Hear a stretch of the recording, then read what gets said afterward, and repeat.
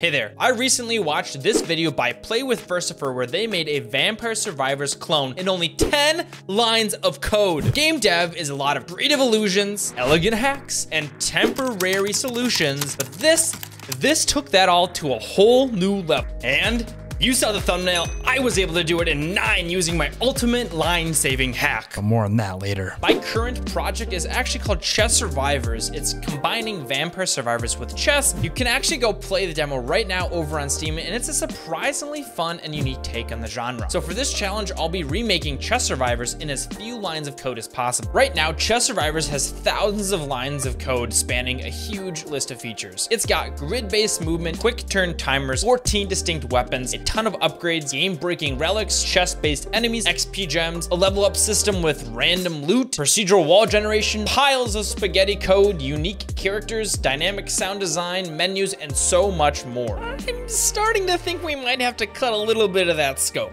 Before we dive in, let's lay down the ground rules, which will be the same ones that Play with Versifer used. 1, you can use an engine, and for me, that'll also be the Godot engine, since I also love Godot. And 2, no semicolon concatenated lines, which I'm fine with because I've lost way too many hours back in my Java days forgetting those stupid little semicolons. Alrighty, now let's get to the dirty work and kill some of my darlings. Let's start with the easy ones. No menus, they're just unnecessary and frankly, boring. We'll also only have 1 character, and it sucks, but let's also cut out the upgrades and the level up system, which means we can also kill off the gems. I know, XP gems are what makes this fun, but again, we only have 9 lines of code, so let's also cut relics. This is actually kind of fun, and I think by definition, with only 9 lines of code, we physically can't create spaghetti code. What a bonus! This still feels like too much, so let's nerf some of these features. Let's make 1 weapon, 1 chess enemies, and I'm gonna pick a pawn. We'll also lose the dynamic from sound design, and finally we'll combine grid-based movement and procedural walls and just create a simple Godot tile map, which leaves my last darling, and it hurts me, but I don't think we have the line budget to do quick turns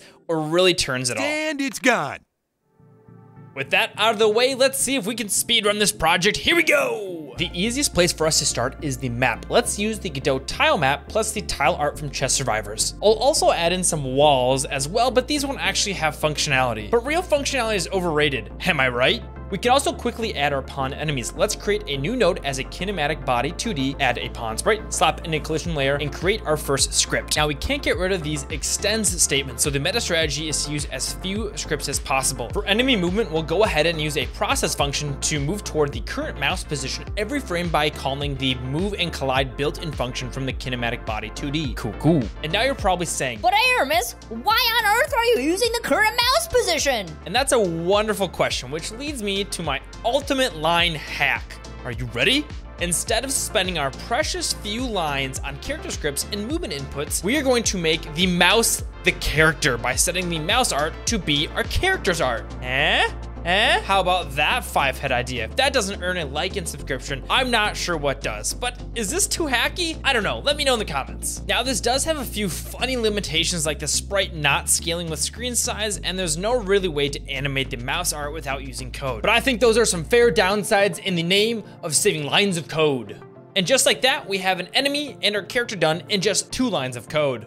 Let's move on to the fun stuff, killing the enemies. We can accomplish this by adding a simple node 2D that we'll call Mr. Node. And Mr. Node's job will be to follow the mouse around and also handle collisions for our weapons. Speaking of weapons, let's add in the cribbage peg from Chess Survivors as an area 2D and then use the overpowered animation player to move it back and forth. This looks kind of bad, but we can fix it if we change the animation styles for the keyframes to ease in and out. This makes the animation more visually interesting. Finally, we need to connect the cribbage peg body entered signal to Mr. Node's script and tell the body to play its die animation, which is something we still need to set up. So let's flip back over to the pawn where we can create an animation player, create the die animation, which turns it white, plays the on death sound, quickly scales up, shrinks down, and uses my favorite feature, calling the cue free method all in the animation node. Now that's a powerful mode. So we can kill the enemy and have a nice little weapon in only 5 lines of code, which leaves us with 4 before we blow past our budget. Deep breaths, Aarimous. Deep breaths. We still can't lose the game, so let's hack that together quickly here. I think the best way to do this would be to check and see if the pawn's distance away from the mouse is greater than a threshold. Let's say something like 10 pixels. If it's greater than 10, great, we'll do the movement. Otherwise, we'll use a trick from the Play with Fusifer's video and just reload the current scene. That puts us at 7 lines of code, and we still can't even spawn more enemies. So let's use a timer, and on timeout, we can make Mr. Node spawn more pawns, and then we can have the pawn use its ready function to put itself within a random range of the mouse, aka our character. While we're on the pawn node, we can also make them appear to walk by using another animation node to make them wobble back and forth by animating their rotation. Another improvement we can make is to turn off the processing and disable the collisions on death so the pawns stop moving as they die. Lastly, we can scale up the difficulty by reducing the timer's wait time over a long period using, you guessed it, yet another animation player.